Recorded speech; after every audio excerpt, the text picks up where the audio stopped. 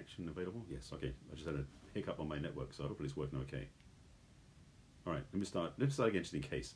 So this episode number 972, I'm going to talk about today about do you know what you really want? And I'm going to throw this out there with three pieces, which is ask you some questions, give you some guidance, and offer you some next steps. That's not what I said earlier, but I'm saying it now. So, as I said, this is episode 972. I've done these talks for a long time now, in case you're wondering, and I'll tell you more about that at the back end when you can find the replays. But what I'm speaking to here actually is about life in general. Because what I really want to speak to is not so much what can you get, but how can you feel? That's a big paradigm shift, by the way. So let me say this another way. A lot of times we say, what do you want? We're thinking, well, I want to get a house, I want to get a car, I want to get a relationship, I want to get a new phone. The question, though, isn't about that. I should say the intention behind it is not about that. It's about what is it you get out of having that.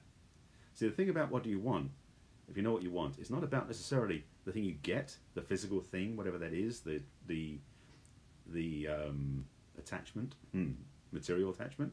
It's more about what experience you're looking for. What do you want to feel? So, if you want to get a new job, do you want to feel useful? Do you want to feel serving? Do you want to feel connected? Do you want to feel valuable? Do you want to feel successful? Do you want to feel creative? See, just one job has many different reasons for getting it. Same is true with a relationship. Yes, even relationship has many flavors. So you want to get a new relationship, great. So what is it you want to feel because of that? Do you want to feel like you're at home? Do you want to feel exhausted from all the sex? Do you want to feel connected? Do you want to feel intimate? Do you want to feel safe? Do you want to feel supported? Do you want to feel like you're in partnership? These are the things I want to talk about because, frankly, if you get that part first, everything else gets easier. So, yes, you may have some goals, some intentions, and I know I spoke about this at the beginning of the month about resolutions versus intentions. Big paradigm shift. Hope you got that. But the thing is that for most of us, we look at the world of what we want to get by what we see as I was going to say an icon, maybe it's not the right word, but a representation is a good word. Representation. Because, for example, I know that I've been looking for a car, just to be transparent. And I was gifted, thanks to a friend of mine who went out of town for 3 months, her car to use for 3 months. It's not the car I would want necessarily, but it's comfortable, it's reliable, it goes where I need to go, and it looks okay. So what's coming up for me is that I have freedom, I have access to go where I want to go, I have independence of having to be able to go without relying on anybody else. Those are 3 things to start with that I get from having a vehicle to drive. So I'm sure you get this understanding, the difference between getting something and then the experience you have from it. Because when you understand this piece, it's a game changer. It is absolutely a game changer. So let me speak to a couple of things, particularly in relationship. Because there are things that people do in relationship, yes, I'm going to go here with it, where what they're actually trying to get, and they're trying to get it, isn't what they're really looking for. How many times in relationships have you tried, I use that word try a lot, how many times in a relationship have you wanted to be the one that was right? But you didn't really want to be right. Maybe you wanted to be loved instead. Maybe you wanted to be accepted. Maybe you wanted to be approved of. Maybe you wanted to be loved by the other person because you thought by being right they would love you more. And the funny thing is that when you were right, they didn't love you more, they loved you less. This is the thing about understanding the feeling behind the experience, or I should say the feeling behind the, what bucket to put that in? The attachment we have to certain things is maybe a mistaken approach. So this is a big, big, big shift in understanding when you get this, because it really does change the way you approach life.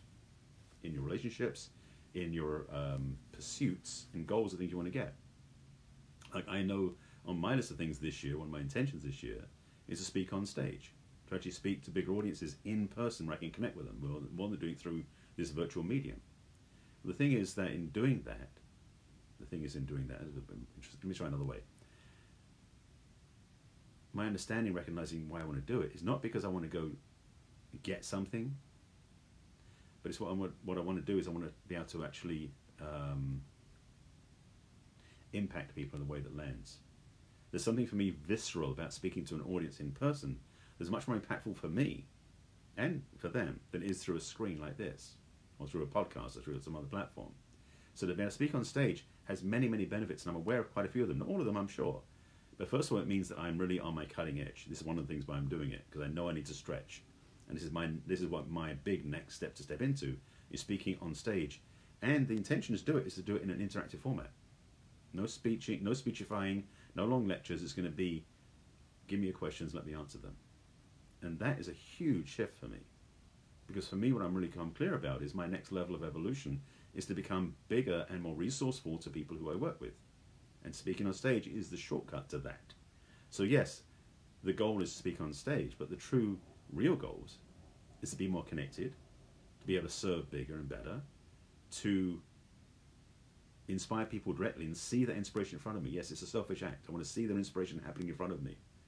But that's the attachment. So understanding that the goal is not so much what you want to get, but where you want to go, how you want to experience, what you want to be part of, is a massive change to the way you do things. This is a topic I didn't plan on talking about, but it's a big paradigm shift. I did actually learn about this, understanding, separating like what it is you want to get to how you want to feel. I learned this over 30 years ago. And now it's come up again for me to teach and to learn, because as a teacher, I'm learning too. So this is for me as much as it is for you. So I'm being selfish again. Sorry. So I hope you're understanding this clearly. I want you to take this to heart, because I love it. In fact, if you want to put in the comments your thoughts about this, I welcome that, which is, what is a goal you have? And then what is it you want to feel because of that goal? Because the thing is, there's a big piece that I haven't talked about yet, is once you understand that your goal is to maybe get to this place, but the truth is you want to feel this instead, you can actually shortcut and go straight for the feeling. Now, doesn't mean don't go for the goal, but it means that when you have the feeling already in place, the goal is actually easy to access. Because the thing about it is, and this is law of attraction stuff in a way, is when you understand what the feelings you want to have when you get that goal, then you can go for the feeling first, and you can start getting a resonant frequency. It's like having a tuning fork. And when you resonate at that frequency of what you are feeling, then the goal you tied it to can show up more easily because it's aligned. So this is a different way of approaching goal setting. It starts from a feeling, not from a vision, or from physical stuff.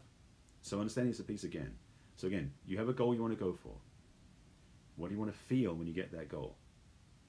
Now can you focus on the feeling alone without the goal and actually feel what it feels like to be there? When you have that feeling anchored, then your goal becomes easier. That, by the way, is a whole new architecture to how you get your goals. And you're welcome. You can take that one home with you.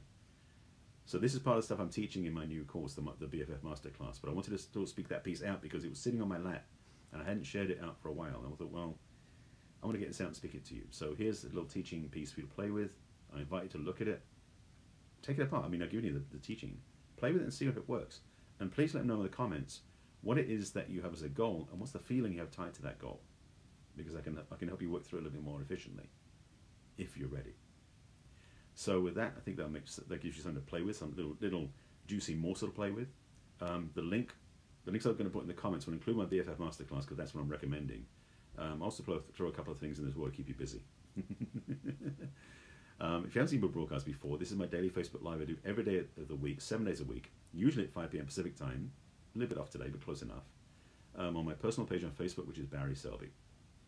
You can watch that live if you join me live here every day.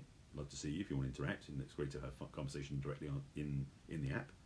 If you want to watch my replays, which I'd love you to watch if you haven't seen them before, because I've got 971 before this, you can watch them on my business page on Facebook, which is barryselby.author. Please like my business page.